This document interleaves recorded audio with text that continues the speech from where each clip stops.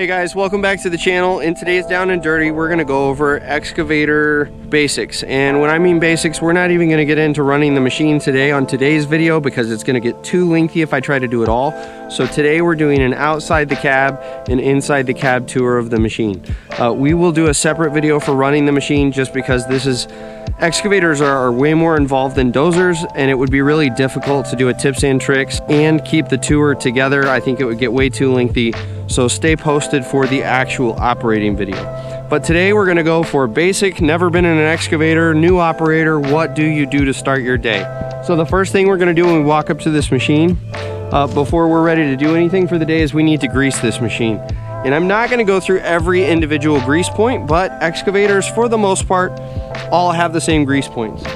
So you're gonna have two bucket pins, which this machine has a coupler, and I'll show you that real quick. This has a quick coupler on it. So these two pins here don't actually receive grease. This is what's called a pin grabbing coupler. So this coupler, which is this piece right here, this coupler grabs onto these pins. And so they don't need grease because they aren't physically moving. Now there is a piece in the coupler that needs grease. You'll see right up in here, and I think there's another one further down in there. The components of the actual coupler will need grease. But when you have a coupler on a machine and it's a pin grabber style, you don't need to grease these two. But you will have these pins that you need to grease. And you can see there's some grease points back here. There's gonna be grease points up on that front pin as well. Then you're gonna have grease points on the linkage up here. Moving up, your stick cylinder, your bucket cylinder where it attaches to the stick is gonna have a grease point up there. And you'll just curl the boom all the way in and your bucket all the way in and lower it to the ground, and you'll be able to reach that grease point up there. Moving away from the machine so that we can actually see what we're doing here, you'll also, while you have the machine in the curled position, you're gonna have grease points up there where the boom and stick meet. You're gonna have your stick cylinder that you'll grease.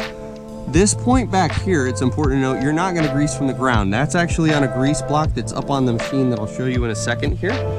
But you do have grease points up in that area. And then one of the most critical things you do need to grease is this guy right here. That is your swing bearing. That's this whole turntable right here that you're greasing with this point. That is one of the most expensive components on an excavator that you can replace.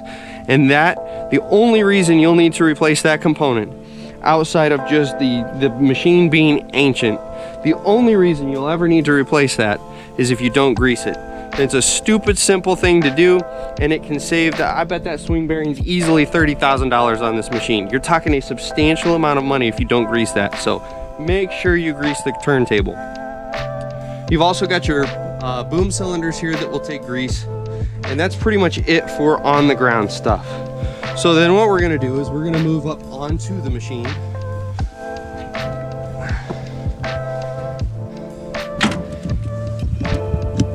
And right here on the side of the boom is the grease block I was telling you about. You're gonna have multiple grease points here. This is going to grease parts of the boom itself. This long pin that runs down here, it's gonna grease part of that. It's gonna run up and grease your boom cylinders at the top. And you're also gonna have a grease point that goes up to our stick cylinder that's up at the top there that we won't be able to reach from the ground. So that about sums up greasing the machine, and that needs to be daily. There are points on here that you don't have to grease quite as frequently. A lot of machines, all machines really, have hour charts that tell you when you should grease. Here are my thoughts on that. As you get to know your machine, and this isn't just excavators, this is any machine you run. As you get to know your machine, you're gonna know when certain points need grease. For instance, I know for a fact that those bucket pins out there is a daily grease point. I know that my stick and boom joint is gonna be a daily grease point. My swing bearing, it's gonna be pretty much a daily grease point because they're constantly rotating, they're constantly wearing. You need to grease those well. Now, when you start getting into some of the smaller movements, like your stick cylinder up top or your boom cylinders here, they don't get quite as much rotation. If you think about how much as that stick cylinder just moves just a little bit because you're sticking in and out, there's not a whole lot of wear there. There's not a whole lot of grease getting forced out. So you can skimp on those. You can go 2 or 3 days before you need to grease them. So just take time to learn your machine. In the beginning, when in doubt, I will say this every time, when in doubt, grease. It's always safe to put grease on something. It's not safe to let it go until it starts squeaking, because that's when you're wearing it, you cause problems. and then you get into a whole mess of problems. So all that to say, first thing for the day, grease the machine. Second thing we need to do is start looking at our fluid checks. So this is a fluid check that I'm going to show you that's not necessarily a daily fluid check, but you do need to look. This is your swing motor. This is the motor that is physically turning the machine, and it does have fluid with a dipstick. And you'll just pull that out and you'll check your fluid and make sure it's on the dipstick and it's at a good level. The next thing you're going to do is move back here, and we're going to do our typical checks like we do on any other machine. Maybe if I can get this off of here one-handed. There we go. And I'm not physically checking all of these today because I did this morning. I've actually been running and this is all hot. But here's the engine. You've got your oil check right here. Our coolant is actually going to be down at the bottom, but this is where you're going to pull your oil dipstick, and you're just going to kind of give the engine a general look, make sure there's nothing, you know, really sticking out that needs to be addressed before you start for the day. I'm not going to fool with shutting that right now because it's going to take two hands, and I'm not going to mess with it. So once we've checked our fluids up here, we're going to go down to ground level. 3 points of contact, right? Safety first. Some other things you're going to want to know. So let's finish out our fluid checks really quick. We're going to go over here to what would be the passenger side, I guess you could call it, of the machine. In this compartment right here, this has all of our hydraulics. So you can see this mama right here is the main hydraulic feed line going into your hydraulic pump. That's why that sucker's so huge. This is coming from your hydraulic reservoir, which is right inside this compartment. You can see it tucked right in there. And I'm going to apologize because this might be a little difficult for you guys to see. When we go to check hydraulic levels, if you think about really what hydraulic oil is doing, it's being fed out into all of our cylinders to push them out or pull them in. Well, in order to check our fluid, we need to have kind of a set point of the machine being set up so that we know where the level is correct, whether it's all the cylinders are pulled in or they're all pushed out. We need to have a checkpoint where we know the fluid level is correct. Manufacturers provide you with that, and this is really important. Instead of just glancing at your hydraulic sight glass, you need to pay attention to this part right here, and it's this sticker. You can see it right back in there. I'm hoping, let me tap my screen. Yep, so you can see it. So this machine, in order to check the sight glass, which is tucked right back in here, let me see if I can get you. There you go, you can see it. In order to check that sight glass and have it accurate, this machine needs to be sitting like I have it parked right now, which is with the boom and stick, with the stick sitting at 90 degrees and the bucket not curled in, sitting flat on the ground. That is how you check on this machine where the hydraulic oil's at. Every machine's gonna be different, every manufacturer is gonna be different. Some of them you have to pull the boom and the stick and the bucket all the way in, curl everything in, and that's how you check it.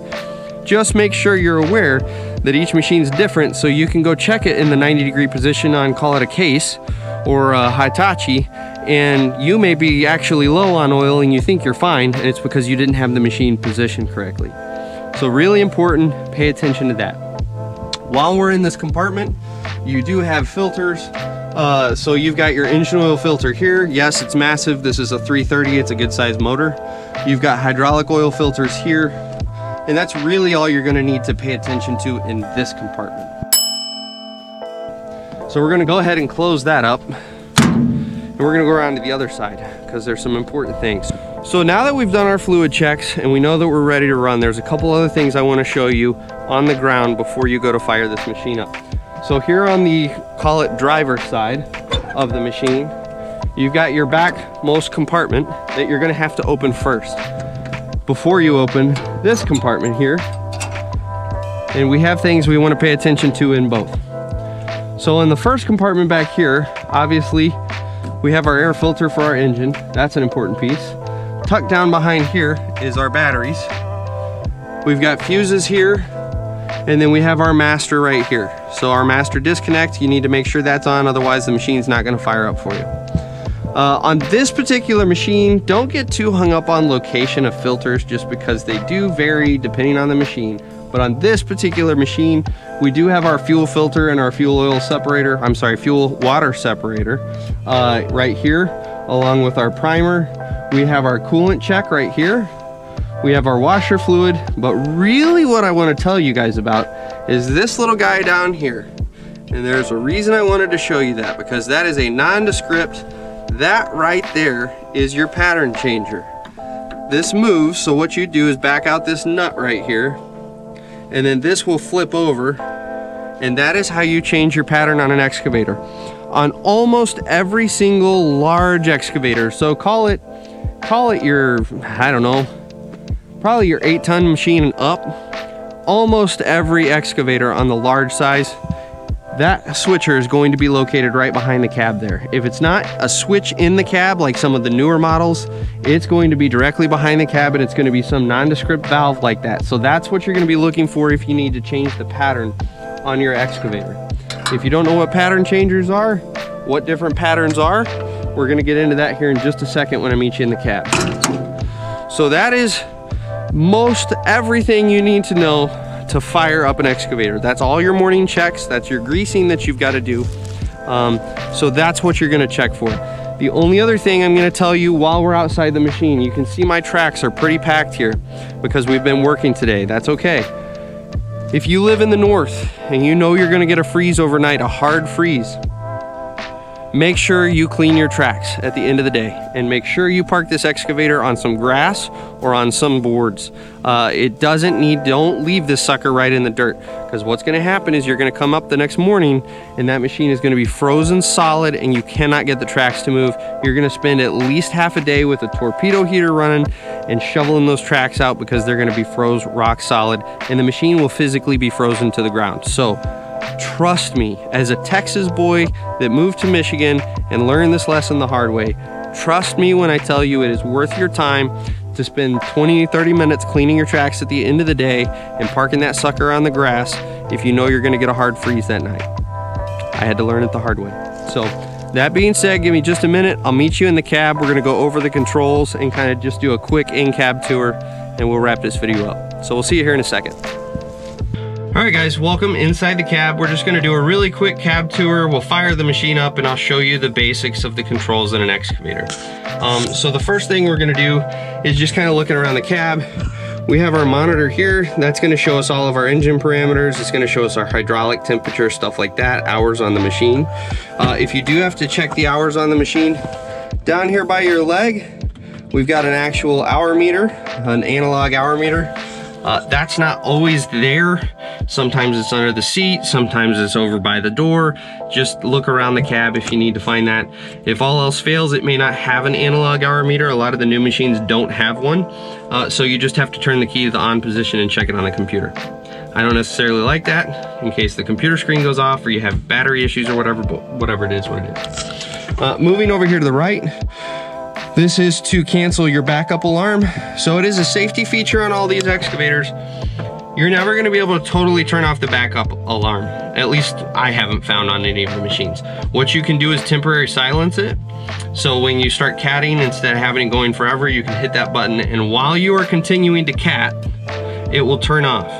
As soon as you stop and then start tracking again, the backup alarm's gonna turn on again, and you have to hit that button again. So that's what that button does.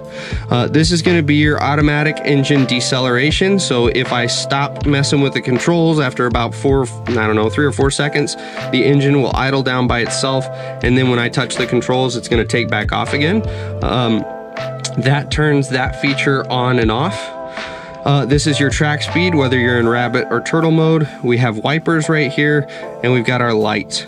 Moving over here, we've got our climate controls, and then further back here, we've got our radio. Back over here, we actually have, I believe this is going to be the button for the quick disconnect for the coupler. I'm not 100% sure on this machine. And then you've got a couple other wiper switches here. So that's what all these buttons do. Right here is our throttle. and our ignition. So when we go to fire up, one of the things that you're gonna notice that I didn't show you when we got in the cab here, it's always on the door side of the cab is your safety lockout. And that is this bar right here. It's not your controller, it's beside you. That has to be down in that position in order to run this machine. However, for a safety reason, it will not start unless it's in the up position, because and the whole idea is you don't want to be accidentally leaning on this, fire up the machine, and have the machine start running all over on you when you're not prepared for it. So that is why the lockout has to be in the up position to start.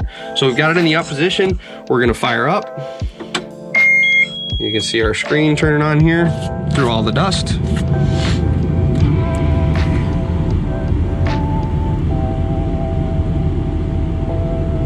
And this machine did just go through a bunch of checks and tell us all our fluids were low, but then it's fine. That's just part of this machine firing up.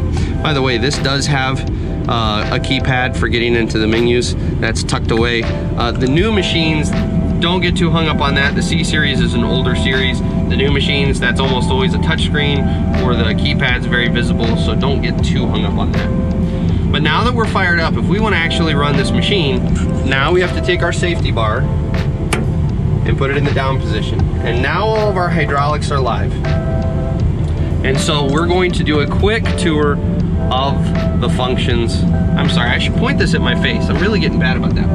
Now we're gonna do a quick tour of the functions of this machine. So you have two different patterns in excavators. I'm gonna show you the more common pattern, I'm gonna call it, for excavators, and then I'll show you what it would be if it was flipped. So, and I've shown this in a couple other videos on my channel if you've seen those, but we're gonna go through all of the controls.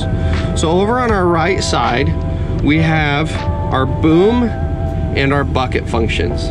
So if I lift back on this, that's going to pull my boom up off the ground. If I push that forward, we're gonna slam that sucker right down on the ground, just like we did.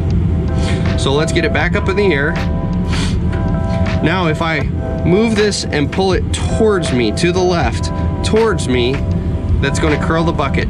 And the way I always remember this on all machines is, and by the way, if I push it away from me, it uncurls the bucket. And the way I always remember that personally is, I wanna pull it towards me if I want the bucket to curl towards me. I wanna push that handle away from me if I want the bucket to move away from me.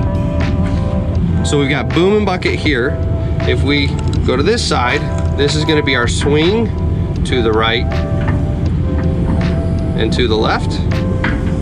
And then we've got stick in and stick out.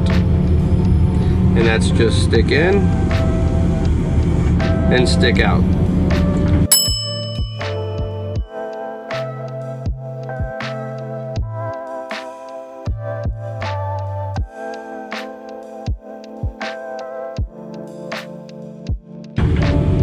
The only other thing you've got in this particular machine is you've got your travel pedals.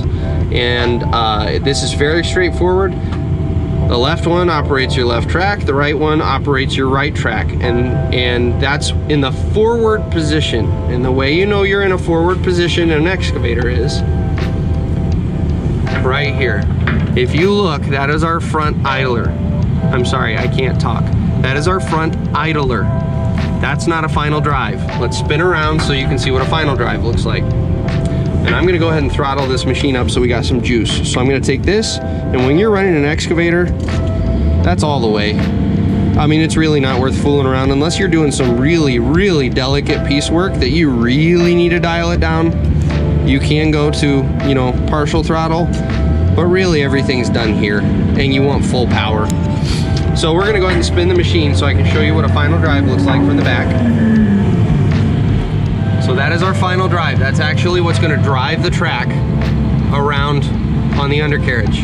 This is the rear of the machine. So you can spin 360 in an excavator, but the undercarriage still has a front and a rear. And so when we're in this position, now our travel pedals are opposite of what they would be because we're backwards. So if I push on this travel pedal, it's gonna move that track. and it's because we're backwards. So that's the quick way to orient yourself without looking like an idiot on the job site, is before you go to travel, if you're not sure which way you're facing, just peek out your window. That's my idler. Okay, we're going forward. So back to our travel pedals. You've got forward, and if you go backwards, you go backwards. In order to turn, if we want to turn off to the right, we're going to go forward with our left track and leave our right track stationary.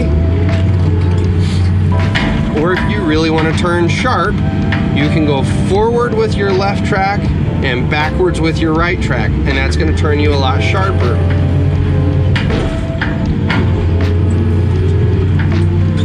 So those are the basic controls of an excavator. And like I said, I'm not going to get into tips and tricks on this particular video.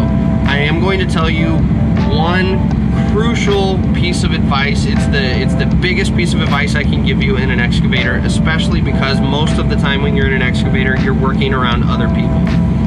If you need to do anything, you can see I've got my stuff behind me in the cab here. If I need to turn around and get into that stuff, before you do anything, whether you take off your coat, you take off another piece of clothing, you mess with your lunch, whatever it is, please, please, please get in the habit of taking that safety bar and just doing that with it. Because it is so easy, and it happens every year. Guys in the hole lose their life over it. It's so easy to start taking off your coat and you just hit that really quick, or you accidentally brush that guy. And guess what? You just killed the guy in the hole. It happens that quick, it happens that easy. So please guys, get in the habit of anytime you are not running the machine and not actively digging. Personally, I actually take it a step further. And if I'm not digging and I know someone's gonna be up against the machine, I will actually pull that lever up. And it's just a safety thing. I would rather be safe than sorry. Please get in the habit of doing that. We just here within the last year had a guy in Michigan killed for this exact thing. A guy turned around, the operator turned around in the cab to get something out of his lunch. His jacket pocket caught the excavator controls. And now that guy has to live with the fact that he killed his laborer. He has to live with that for the rest of his life. So please, please, please, if you hear nothing else out of this video, please hear this. Put that safety bar up when you're not running the machine. So that's it for today's video. Let me know if you guys have any questions. I know this was kind of a quick overview. There's a lot of information to take in on this excavator, so feel free to ask away in the comment section. Thanks for watching, and we'll catch you on the next video.